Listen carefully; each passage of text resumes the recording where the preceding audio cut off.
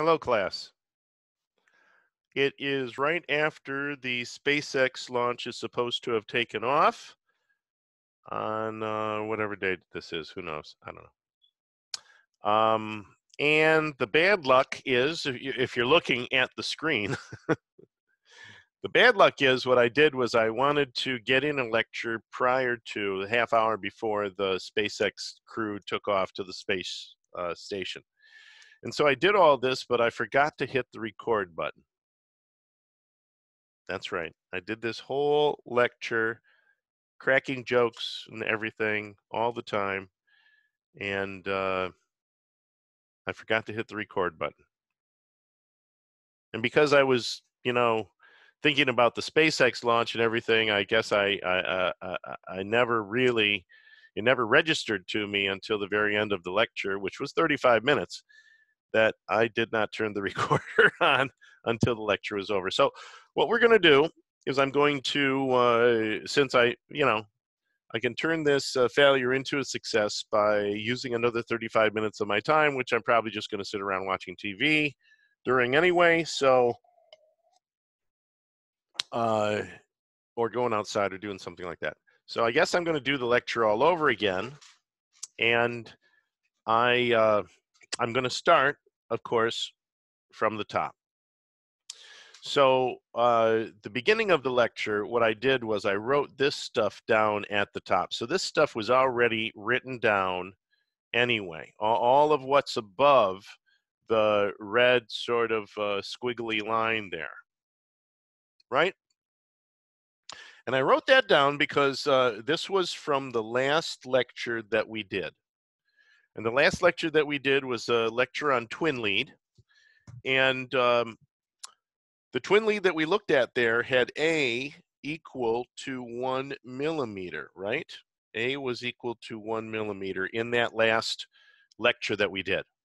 And we got a couple of things. We figured out what the geometry of it was. This was 2 millimeter diameter, 2 millimeter diameter wire. And then we also figured out that the propagation constant was 3.6 times 10 to the minus 3 nepers per meter plus J, 10.44 radians per meter, right? That's what we found out. So we've already done that in the last lecture. I just have down here that the characteristic impedance of twin lead, whether we're looking at twin lead with this configuration or the twin lead we're going to look at in just a second with the radius being half a millimeter rather than 1 millimeter, right? Half rather than 1. Is obviously going to have something different here, but let's look at this. So this is 3.6 times 10 to the minus 3 nepers per meter.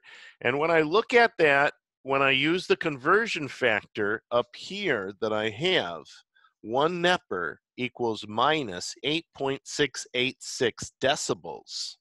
When I use that conversion factor and multiply it by 0.0036, it gives me 0.031, that should be a minus 0.031 decibels per meter, or minus 31 decibels per kilometer, okay? Attenuation. And if you remember our coaxial, when I was talking about the coaxial cable, the coaxial cable that you use behind your TV set had more like 48 decibels, minus 48 decibels per kilometer, remember? You'd also notice that the cable that we looked at, the coaxial cable, had 16 radians per meter, whereas this twin lead is only 10.44 radians per meter. So you might say to yourself, hey, really everything here is better. This is really better than a coaxial cable, but you've got to remember there's no shielding around this. There's no shielding around this at all. So any outside interference, like a plane flying over, because I remember, we used this as when I was a kid. That changed everything. So that's the problem with this. You just got so much interference that you go to a coaxial cable, because that coaxial cable has a Faraday cage as part of its geometry, and it's just going to not have any outside interference, because any outside electronic interference that hits a coaxial cable is immediately accompanied to ground by the ground shield around the coaxial cable signal wire, right? I know I use a lot of terminology, but learn how to speak engineer. Now, that's what I want to do, and of course I didn't want to just speak all the time. I want to write, but unfortunately I can't. So now I'm doing another example here, and this example is where A is going to be 0.5 millimeters, and what I want to do again is just write down here. Everybody can see this up here, right? This distance right here is 2A. And then this distance that goes from the center of this over to the center of that is 2D. All right? So everybody knows the geometry that we've been looking at, and I'm sure you do because we've been talking about twin leads for quite a while now. Twin lead, of course, can extend into transmission lines as well. And I don't know if I've got the time to go in and specifically look at transmission lines. Right now I'm looking at communication lines. I think those are a little more interesting and important, but we can extend this to 60 hertz transmission lines as well. Of course, they're exactly the same as what you've got here, and they are kept at a certain distance apart from one another in between transmission towers, aren't they? And they're kept apart because the actual waveform is traveling through the air in between the wires. That's why you don't want to parachute into a transmission line. Yeah, we could go into so much with that right now, I'm sure.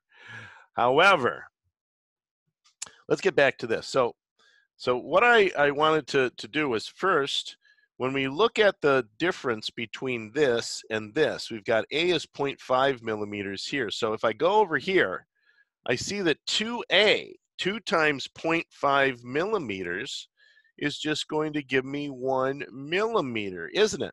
And then the distance between these now is going to be 6.13 millimeters, whereas this was 12.26 millimeters, which was a little further apart than the spacing is on a 300 ohm twin lead wire. Usually it's about a centimeter, a little bit less than a centimeter. So you can see that really we don't put 2 millimeters in here, and we don't put 1 millimeter in here. We put something that's a little more than 1 millimeter, not quite as high as 2 millimeters. And so that way, and that's the effective diameter. Okay, now, because we use stranded wire, right? We don't use solid wire like we use in a coaxial cable here. We use stranded wire. As anybody knows that's cut their TV tuner antenna for their tuner on their stereo, right? Okay. Now, anyway, let's get back to this. So that's G equals 0, and then I've got, you know what I forgot? I forgot to point this out, because the only thing that changes here, the L doesn't change, right? There's nothing in there that has anything to do with A, so it's just the ratio of D to A. So L doesn't change. That's still 1 times 10 to the minus 1 microhenry per meter. C doesn't change, 11.12 picofarads per meter, just like it didn't when we were talking about the 3 different configurations of the coax. L prime didn't change, and C prime didn't change, right? G prime is always 0. And then R sub S is the same for 500 megahertz, right? That's what we're dealing with here, 500 megahertz. The twin lead here, 500 megahertz. The 2 coaxial cables that we looked at with different geometries. I mean, the same geometry, but one was larger than the other one. All 500 megahertz. So if a 500 megahertz, that's what we've got here, right? So 5.6 times 10 to the minus 3 ohms And then r prime over here is just r sub s divided by pi times a. A in this case is 0.5 millimeters, remember, not 1 millimeter. You know, I also want to point out, because these are going to be half the diameter that they were up here, half the radius, well, isn't it pi r squared is the cross-sectional area? So isn't the weight and the amount of copper that we use in this configuration going to be 1/4 the amount of copper that we use here? 1/4, isn't it? We've cut the radius in half. 1/2 squared is 1/4. 1/4 the material if we do it this way. But we lose something too, because this, instead of being 1.79, is now 3.57, isn't it? Because I use 0.5 here rather than 1 millimeter, I use 0.5 millimeter, and that gave me 3.57. Now, here's what I want to do as far as gamma goes, right? Now, gamma is equal to r plus j omega L times g plus j omega c, all taken to the square root, right? All taken to the square root. Well, what if g is 0, right? What if g equals 0? So if g is 0, then I would have j omega L prime times j omega c prime, right? Well, j squared is just -1. And omega times omega is omega squared. And c prime times L prime is c prime times L prime, right? So I've got that right there. Plus, now we still have j omega c and we still have r, don't we? So r is now multiplied by j omega c, so that gives us plus j omega r c. So this is an equation right here. This is an equation if g equals 0, but r does not equal 0, right? R does not equal 0. Now, before we go on to solve this problem, what I want to do is I want to come down here and I want to look at something else that I talked about, because it goes along with g equals 0 moles per meter. What if r prime equals 0 ohms per meter and g prime equals 0 moles per meter, right? What if that's the case? And we call this the lossless line approximation. I know a lot of you are probably saying, hey, I think he already covered this and told us what it would be. And if you look at that, we then get rid of the second component, the second multiplicand. Or no, that wouldn't be multiplicand, would it? Anyway, the second component over here, the imaginary component of this complex number. So down here, we lose that, and we end up getting j squared, omega squared, L prime times c prime. Well, if we take those out, j squared to the square root is just j, omega squared to the square root is just omega, and then the square root of L prime times c prime, right? Now, if you look at this, L prime and times c prime taken to the square root, well, that equals a real number, doesn't it? And omega equals a real number, and then I've got j out in front of it. So j times this. Well, don't we know the propagation coefficient equals the attenuation coefficient plus j times the phase shift coefficient?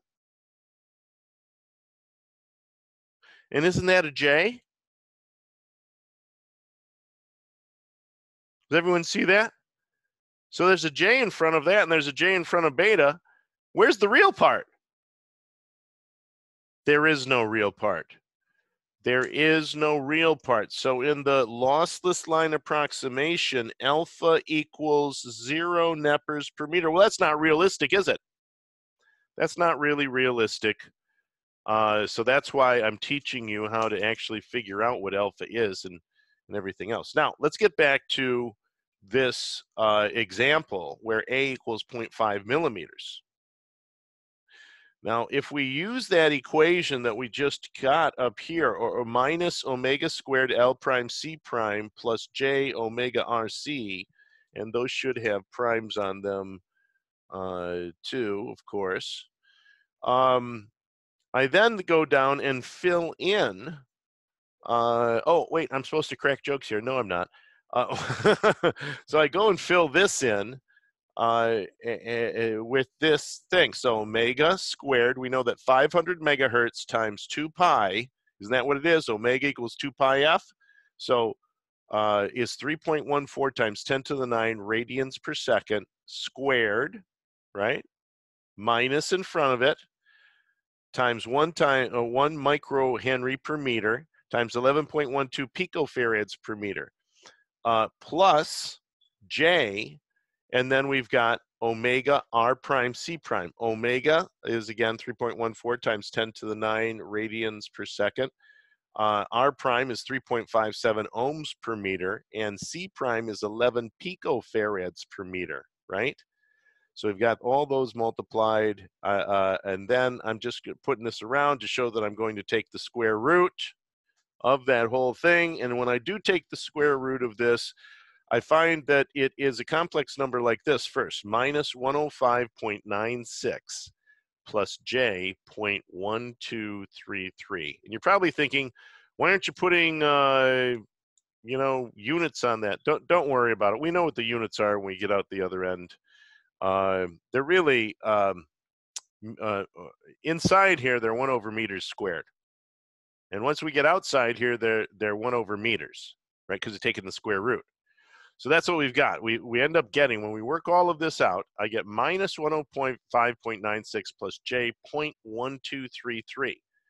And if I turn that into a phasor, I get the square root of 105.96, looks very close to that, and an angle of 179.933. We want to make sure that we use that angle, and we use the that really as much significant digits as we can, so that when we take the square root of that, really just cutting the angle in half, then what we're going to end up getting is we're going to end up getting 89.9666 degrees and 10.294 per meters. If I then break that down into its two components, right?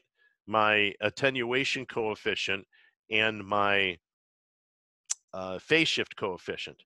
As you can see, the phase shift coefficient is very close. And didn't we see that exact same thing when we were comparing the different size coaxial cables, that we saw that the radians per meter for the larger one was the same as the radians per meter of the smaller one. This doesn't really change here. But what does change? This changes. This changes. Because if you look up here, it was 0.0036, wasn't it? 3.6 times 10 to the minus 3. So 0.0036, 0.0036. Nobody can see that. Anyway, down here, I end up getting 0.006, so almost twice as large.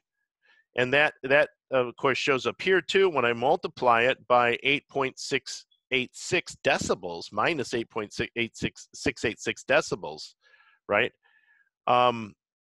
I end up getting minus 52 decibels per kilometer plus 10,291 radians per kilometer. But this is what I'm really looking at here, right?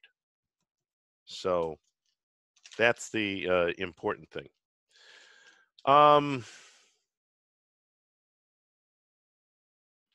Let's see. Oh, I wanted to tell you the Edison story and the Einstein bank robber story.